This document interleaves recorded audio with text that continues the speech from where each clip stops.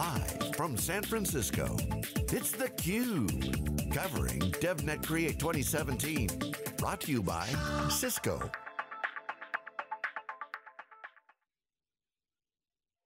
Okay, welcome back everyone. We are here live in San Francisco for theCUBE's exclusive two-day coverage of Cisco Systems' new inaugural event called DevNet Create, an extension and an augmentation of DevNet, their classic Cisco developer program. Again, augmenting and creating some intelligence, that's AI, augmented intelligence. I'm John Furrier, Peter Burris, bringing a lot of intelligence here with Craig McLuckie, who's the founder and CEO of Heptio, CUBE alumni, been on many times, guru in the cloud. Great to see you, Craig. Thanks for coming on. Thanks so much for having me back on. Thanks for coming in. More importantly about this event is really the community extension for Cisco. And Cisco ingratiating into the community of open source and developers in a big way, but not like brute force. It's a very humble event, small event in San Francisco. Really you see the connection of app dynamics with the networking, and again, developers want DevOps, they want infrastructure as code, they want the scale of the internet. That's the purpose. Just thoughts on this event? Yeah, so far I've been very impressed. It feels like a pretty authentic developer-oriented event. The sessions so far have been quite accessible and generally pretty well thought through. I think Cisco's doing a really great job of actually doing exactly what you say, which is creating an event that's relevant to the developer that isn't necessarily tied to Cisco's interests, and has established themselves in terms of thought leadership and actually creating a narrative that works for the community. Yeah. One of the thoughts that we're talking about and conversations that we're seeing on theCUBE, especially this year, is really the two waves that are clearly emerging in the digital transformation, is cloud and data. And cloud being public cloud, private cloud, hybrid, essentially large scale resource, data creating value, and then application developers really taking advantage of that. And you can't look further than containers and Kubernetes as a key thread to bridging these two worlds of pretty much unlimited capacity in terms of compute. Obviously pricing, business models and operational models are different by vendor, but the emergence of multi-cloud points to me, the future. I personally don't think it's ready for prime time, but certainly I would say directionally correct. But hybrid cloud is reality. So developers are going to have on-prem and off-prem. How do they connect it all? How do you orchestrate it all? This is a core challenge. I know you're working on Heptio, and it's near and dear to your heart. Your thought of the state of the industry with respect to Kubernetes, containers, and how app developers can get that freedom without being a networking guru, really truly getting infrastructure as code without a lot of, well, I got to run this with that. I just want seamless cross connection between applications. Mm-hmm. Yeah, I think we're definitely, a couple of things are true. One is, it's been spectacular to see the amount of progress we've made as a community in the last 3 years.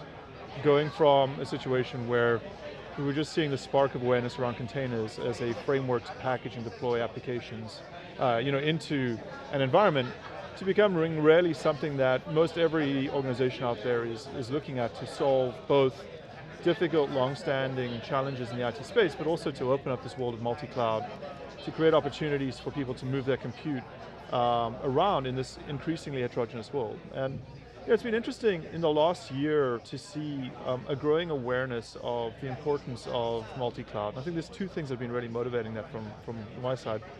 One has been an understanding that it really isn't a one-horse race anymore. We're really starting to see a surge in effort from both Microsoft and Google, and that's generating a lot of relevance for folks who want to run in this multi-cloud world. And the second thing we started to see is a legitimate interest in this edge computing phenomenon. As organizations are aware of the implications of increasing volumes of data showing up in their networks, showing up on premises, showing up in these environments, having the flexibility to move compute into those ecosystems is huge.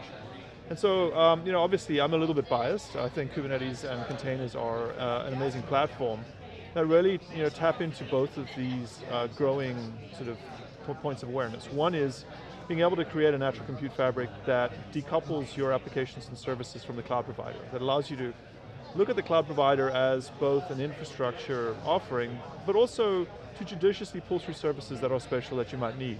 But then also having the flexibility to offer up your own services and then move that around from environment to environment. It's been quite wonderful to watch that starting to take shape. Craig, you've also got some good insight into architecture, and you actually know the cloud game. You worked at Google, and Google's got some great stuff, got TensorFlow coming out, you're seeing kind of that going on as a track, and I would agree with you, it's not a one-horse race anymore, absolutely. However, there's a lot of pressure on the businesses. The customer impact to deploying this digital transformation is pressure cookers hotter than ever. I mean, Ford just fired their CEO, stock's down 39%. He's 2 years into his transformation. How the hell does a CXO transform their business if they got a gun to their head? What's your advice to the guys out there that don't want to be the next Mark Fields, who have to essentially run as fast as they can without disrupting operations, and also trying to perform top line revenue, which is essentially apps? I mean, it's a tough spot. Your thoughts? No, it is really interesting. And, you know, I tend to think about IT as this kind of really interesting optimization problem. The thing you're trying to sort of maximize is velocity. You have to be able to use technology to solve core organizational problems. You have to be able to point technology at your business, and you have to be able to move from this world where technology was being delivered in a traditional product fashion to a world where technology is being delivered as a service. If you look at Tesla, Tesla's no longer offering a car that's just a static car. It's actually almost a service, like that the technology that's being deployed into the Tesla evolves day to day. The car's becoming better and richer and more amazing. And so CIOs have to start looking at this as an optimization problem, where you want to optimize for velocity, you have to maintain an effective posture around risk management. And then inside that, you want to achieve an acceptable SLA. This is the really interesting thing, is that a lot of folks are looking for like 4 nines, 5 nines, 6 nines, whatever crazy availability you're looking at. Except that the higher you're pushing your availability, the further back you have to pull on your velocity. And so for me, the most exciting thing, in terms of, as I have these conversations with the CIOs that are looking to make this transform into this new world, is helping them understand this balance between code velocity and availability, reliability of the underlying systems. Understand the role that some of these modern automated orchestration systems are playing as a way to drive up your ability to move fast without necessarily driving down your general services availability. And then looking at ways to transform the organization itself from being a technology organization that is throwing tech over the fence to a much more nimble sort of smaller teams that are delivering up technology as a set of services. And it's an amazing time to be a part of this transformation. So we think, at Wikibon, we've done a lot of research on this, and I want to see if I can find your statements in there and just get a sense of how you think about these things. Is that at the end of the day, a business institutionalizes work around the assets that are core to its mission. And John and I were talking about this beforehand. In the old days, the biggest asset, the most important asset was the hardware. And so you institutionalize the work around the hardware. And then it became your application portfolio, whether it was SAP or something else, and you institutionalized work around that. Today, our observation, here's the test, is that the asset that's most important is your data.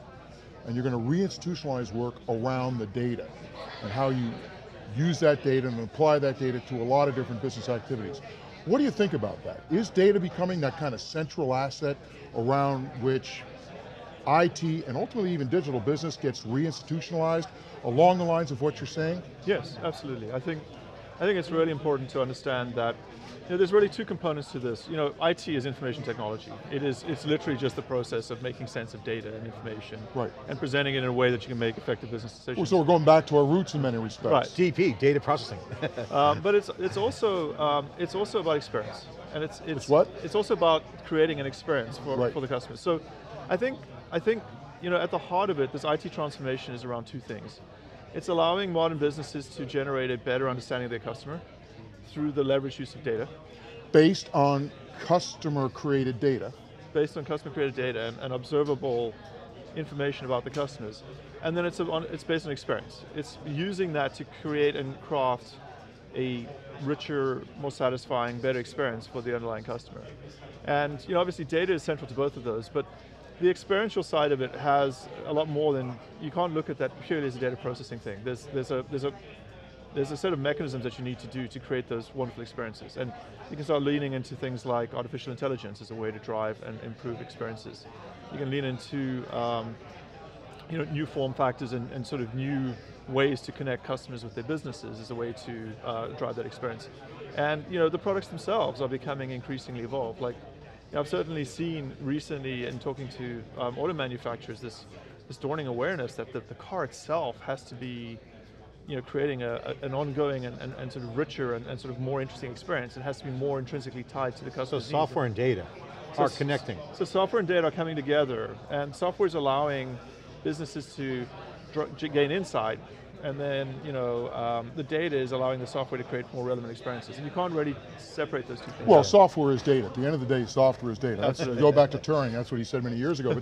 But bring us back to Heptio for a second. So if you take a look at Kubernetes, and we agree, Kubernetes, in the last 3 months, theCUBE's had, what, 50,000 shows or something like that. And we've had a lot of very, very bright guests on it. Feels like and we've had, and Kubernetes has been a consistent theme. Containers are important. These technologies for managing and orchestrating these containers is going to be especially important, and Kubernetes is right in the mix. But Kubernetes kind of looks like an infrastructure, almost, I don't want to say inert, but you know what I mean. It's just not, Heptio is taking it, is how you use that a little bit better, and it's introducing some of these concepts of design, which is the one thing you didn't mention when you started talking about this stuff. How does design, experience plus design, come into play here, especially through a tool set like Heptio? No, it's interesting. At the end of the day, I think there's two components of design. There's designing for the users, and honestly, I want Kubernetes to be the most boring thing in the world. At the end of the day, I want a business to not think about their infrastructure. Like, it just needs to fade into the background and become this invisible substrate around which they live. The water in which they swim. I've said for years that the value of infrastructure is inversely proportional to the degree to which anybody knows anything about it. Absolutely, and so for me, my interest in Kubernetes, like, I don't want to necessarily show up and fade into the full brain of developers who are using the technology. I want to fade into the background. I want them to be focused on the design activities that are helping them do their work and sort of succeed and sort of create great outcomes. And so if I had one complaint about Kubernetes right now, it's too interesting. It's too interesting. We need to make it boring. We need to ubiquitous. Well, no, I think a lot of people are working on it because I think they've identified it as an opportunity to connect things and make it easier. So there's work being done. People are funding companies and absolutely. So exciting. So no, there's a lot of work to be done. All right, what's the biggest challenges technically Kubernetes has? If it's going to be boring, what has to happen to make it boring? So it's interesting. I think there's a number of things that need to be done. One of which is that when we were building Kubernetes, we created this configuration syntax, which is sort of YAML. It's effectively a simple serialization of the underlying Kubernetes APIs. And for new users of the system, the first thing they encounter is this, what we call a wall of YAML, or a yard of YAML to the head. Like, it's a very daunting experience. And so we're thinking hard about ways to change that. So create a much more elegant experience, have much better tooling, have the experience of editing that sort of fade into the background of the developer's conscious. And then to your earlier point about design, making it really easy to use some additional concepts that other people have put forward, creating higher degrees of usability and discoverability for other pieces. Through projects like what Microsoft's been doing with the Helm project is really important as well. And so you can expect to see us make a significant down payment on trying to, Heptio make a significant down payment on trying to address it. Well, certainly going to be following you with a lot of the Linux foundations, the CNCF's got out there. Final question for you is, thoughts on multi-cloud. What's your definition of multi-cloud? What does it mean? Obviously we kind of commented earlier, because certainly there's not a winner-take-all cloud game. There's going to be multiple cloud players, there might be even specialty clouds. As things get boring and that abstraction layer gets simplified with developer-friendly interfaces, clouds will emerge as resource pools, but what does multi-cloud mean for you? What's the customer, how should they look at what multi-cloud is and what is the path to multi-cloud? Right. So, multi-cloud, it starts with heterogeneity. It starts with the ability to run your workloads in a variety of environments. So it's heterogeneity, first of all, around the physical infrastructure provider, not being tied into a single provider model. No one necessarily wants to move back to the world of IBM circa 1985, where you're locked into a single provider and hopefully no one gets fired for buying that provider. But the problem with it is it really softens the amount of innovation we're going to see around that. You have these single points of innovation. The second thing that I think about is heterogeneity in terms of locality. The ability to create something that runs both at the network edge, or in the fog computing sort of realm, as Cisco has coined the term, in a data center location that is potentially customer owned, so sort of in one of their localities, or in a public cloud. It's going to be about multi-regional support, being able to build an application that you can run in the US geography and then in other regions that have regulated requirements around data mobility. So we have to hit all of those things, and inside that, I think there's kind of three key attributes of evolving sophistication that people need to think about. The first is, your cloud is just solving an infrastructure outsourcing problem, and that's the most sort of simplistic way of looking at this. The second way to think about cloud is it's a way to consume a broad array of interesting technologies as a service, right? So it could be a simple VM, but it could also be a database or anything else. And it's moving the world from this situation where that thing that you're consuming as a service is being provisioned by a ticket, where there's an operator at the other end of it, to a world where it's being provisioned by an API. And then the final piece of it is being able to move your own infrastructure into that services realm, your own technologies, the things that are running your business, and deliver them as a service into your own world. And so for me, multi-cloud means hitting that level of heterogeneity and then being able to provision arbitrary services at the end of an API and then deliver your own services into the same fabric. Craig McLuckie, founder and CEO of Heptio, former Google Cloud leader, certainly subject matter expert. Thanks for coming on. Great to see you again. Appreciate it. Appreciate it. CUBE alumni. Always laying down the epic knowledge here inside theCUBE, bringing you the inaugural coverage of Cisco's DevNet Create developer conference as they go out into the open source community with the full force of Cisco. Of course, theCUBE's here. I'm John Furrier with Peter Burris. Stay with us for more coverage after this short break.